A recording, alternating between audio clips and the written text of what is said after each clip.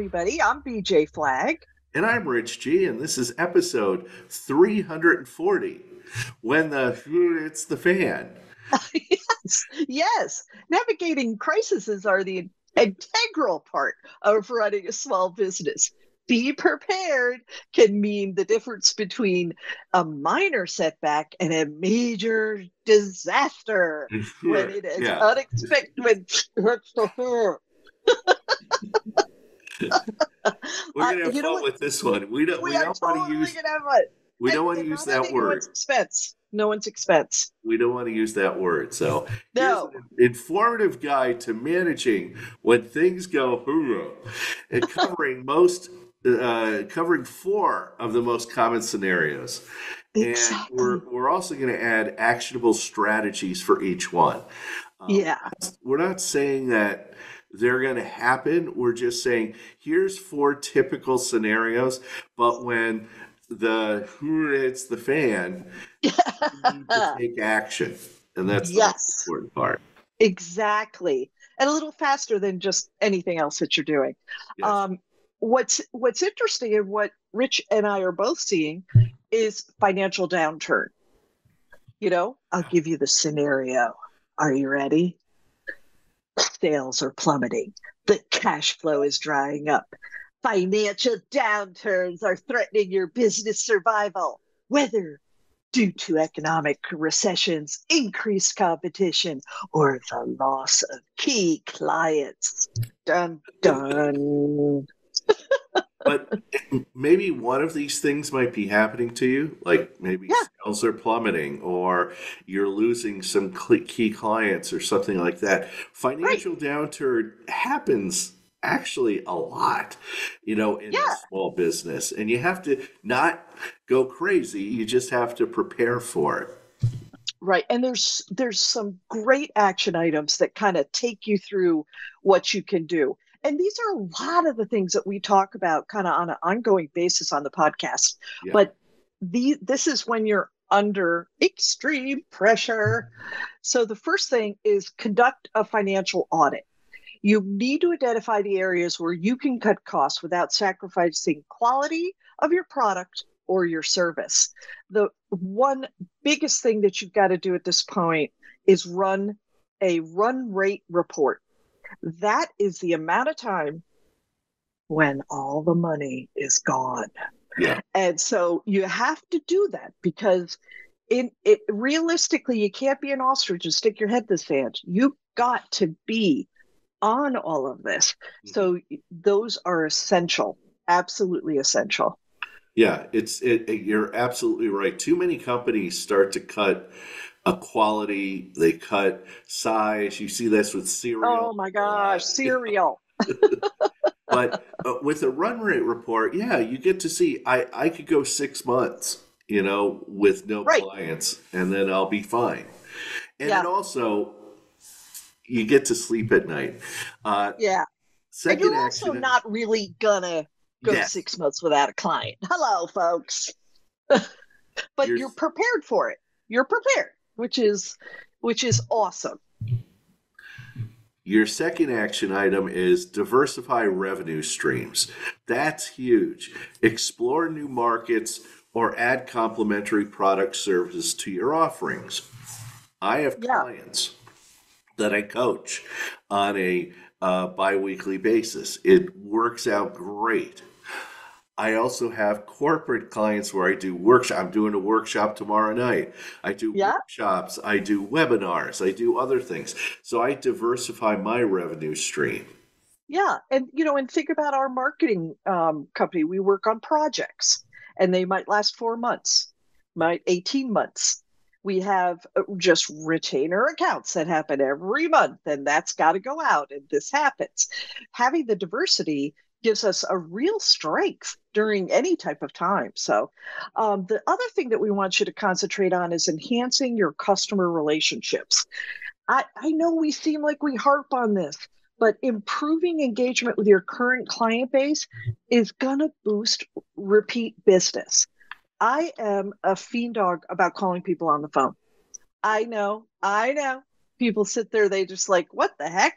And I'll just be like, "Hey, Kelly, how you doing? What's going on? I thought about you yesterday when the cherry blossoms started coming out." We talk for 5 minutes. That's about it. And then we're done. And I said, "Anything else we can help you with today?" She goes, "Oh, no, no, no. We're great. We're great. We're having a fun time." And like, ah, so that's a huge thing. Yeah, it's true. I mean, I always say to clients, when business is down, you have lots of time. So enhance your old or current customer relationship. Call them up. You now have time. When business is busy, you don't have time for this. But when it's Right. slow, enhance your customer relationship. The last action we want you to take is seek financial assistance. Oh Consider my God. loans, government grants, financial aid to support distressed businesses. This is something I actually was talking to a client where I found out he doesn't have a line of credit with his local bank. I said, I want you to go out today, visit a local bank, not the big guys. Go to a Yeah. local bank and just secure a line of credit You because may never need it. yeah, you might Yeah. never need it, but you have ups and downs. It's there to help you with payroll and other things. Yeah. And also, like, what it also does, and Rich brought this up just a little bit before and kind of skirted over it. It helps you sleep at night. Yeah. You know, it's hard being a small business owner. And this type of thing, developing that relationship is also tied to the community.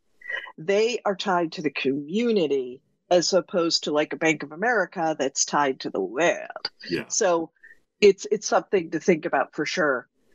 Take us into the next one. The next one, when the it's the fan, uh, Yes.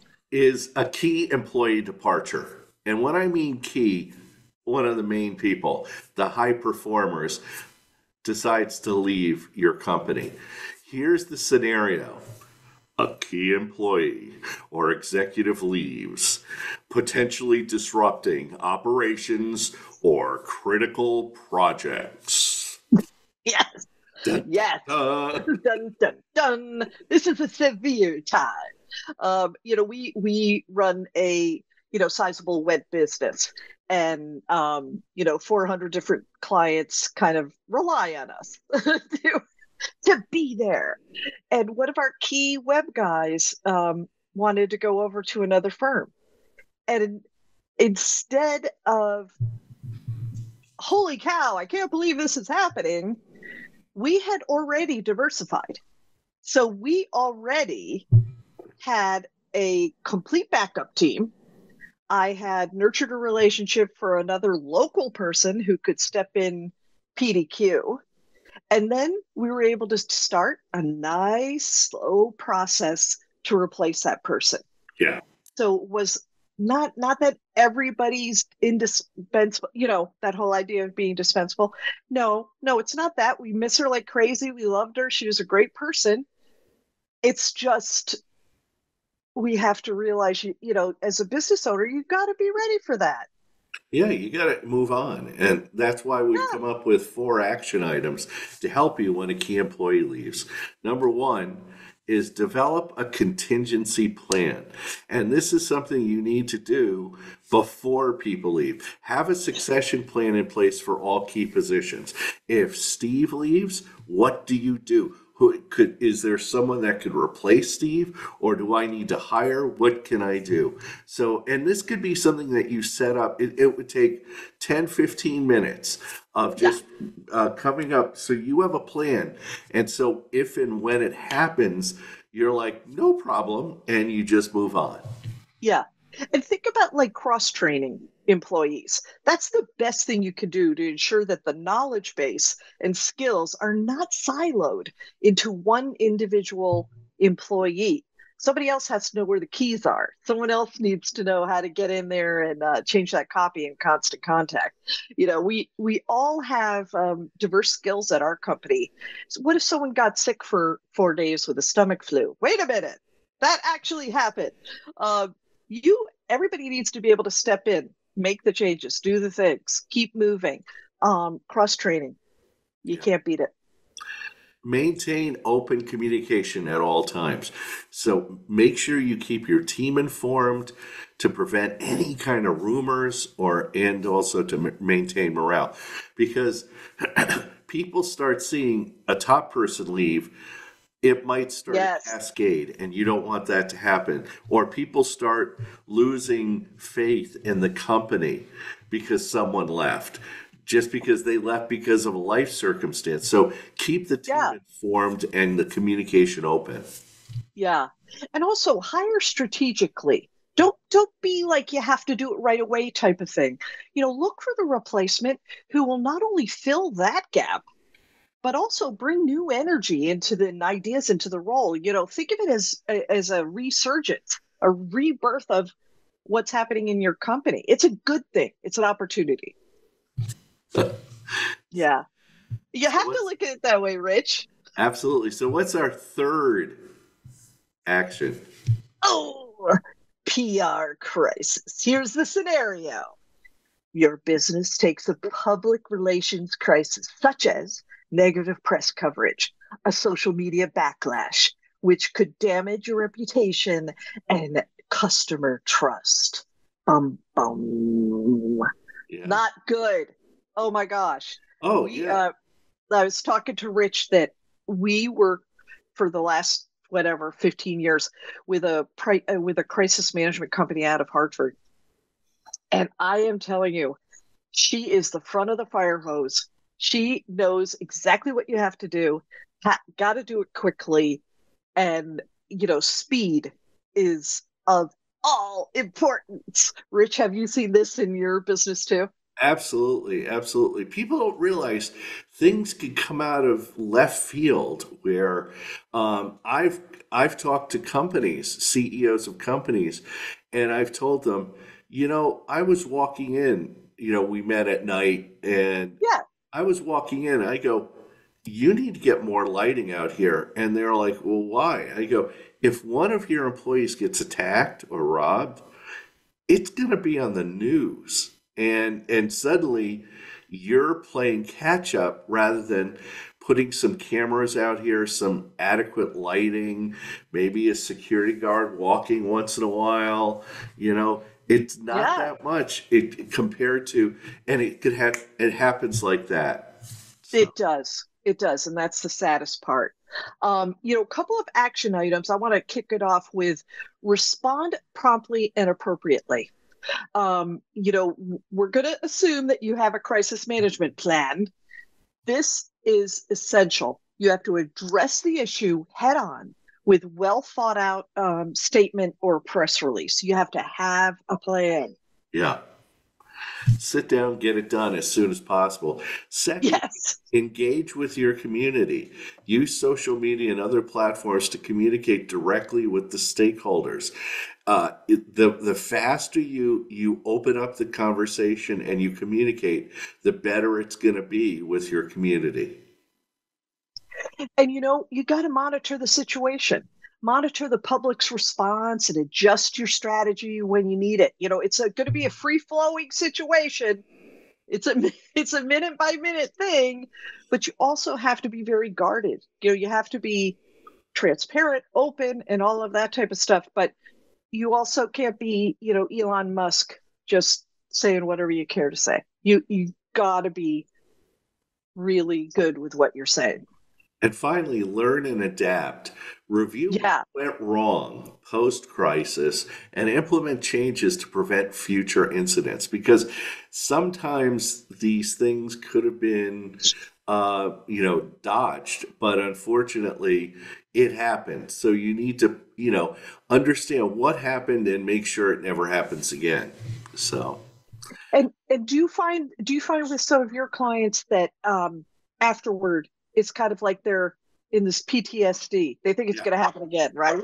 Oh, yeah. Especially if it's something that affects a lot of people in the company.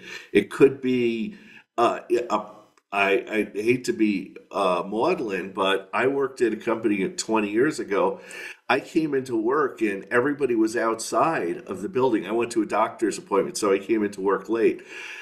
everybody's outside the building. I go, what are we having? A fire alarm, fire thing? And they went, no, someone committed suicide inside the building over the weekend.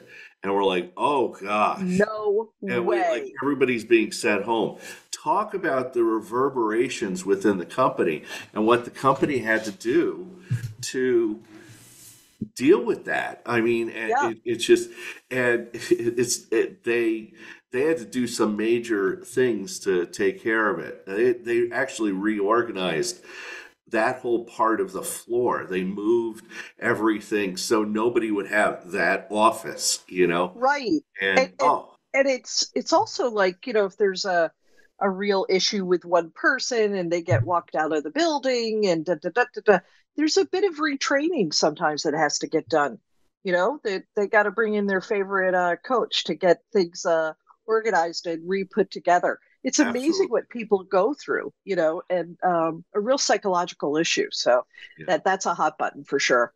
Well, our fourth scenario today is supply chain disruptions. This has probably happened a lot to people in the last few years, but here's the scenario: natural disasters, geopolitical events, or other factors disrupt your supply chain, leading to delays or increased costs.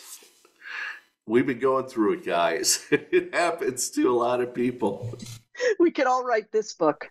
This is one of those things where you're out it's an out of body experience. Everything's going fantastic. You get one phone call and they say this part's not going to be there until 2 weeks. Yeah. Oh my God. You just promised 4 people that you're finishing everything on Thursday. Yeah. And that's unbelievable. So there's some action items that are essential to getting this going. Yeah, the first one, and I tell my clients this all the time: diversify your suppliers. Avoid Uh, dependence on a single source for your critical inputs. Make sure you have backups. Make sure you duplicate your suppliers just in case this Backup of a happens. backup. Yeah. Oh my gosh. I mean, you really have to. We have a printing side to our business, and we have like four different backups because we can't say no. That's not an option. Yeah. And the paper disruption, things like that going on. Oh my gosh, we're challenged. So anyway, that's such an important one. You also have to build inventory buffers, have extra stock of essential items so that it can tide you over for these short-term disruptors. Buy the toilet paper, put it up on the shelf. It's important. Yeah, you need to do this. Build that inventory up in those parts or tools or areas that are going to be hot. The Yeah. third action item we want you to take is to communicate transparently. Keep your customers informed about potential delays or issues. Don't not call them. Call them immediately and say, look, I just want to let you know we're running into a delivery problem on one of these items. So that's going to hold us back, just to let you know. It's Right. not your fault. I'm checking other suppliers for this, but I just want to let you know as soon as possible. Yeah. And then when the piece comes in, you immediately call them and say, false alarm, piece came in, all is good. Just wanted to make sure you knew. And they love the communication. So it's so awesome. You also just need to explore alternate solutions. Be ready to pivot. Whenever I have a couple of printers that I'm so impressed with because they're pivoters. Whenever I call them, I love it that this supplier can just quickly and temporarily, alter your product lineup for you. They'll immediately say, I'll say, I can't believe it.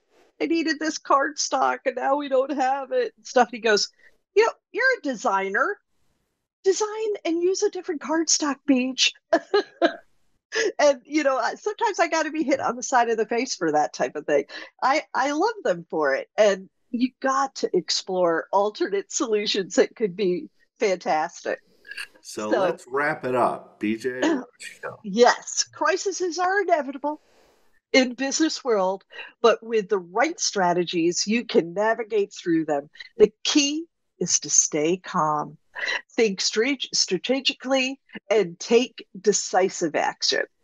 Yeah, at the end of the day, remember every challenge is an opportunity to learn, grow, and emerge stronger on the other side. Boy, do I sound like I I'm know. on the other Of side. the other side. But that's it for this episode. We invite you to share this podcast on LinkedIn and Instagram, Twitter, whatever you want to call it, and TikTok while it's still here with the hashtag the best small business show. Yeah, and thanks for tuning in to the Best Small Business Show. If this episode has been valuable to you, subscribe, follow, and share it with other budding entrepreneurs who could benefit.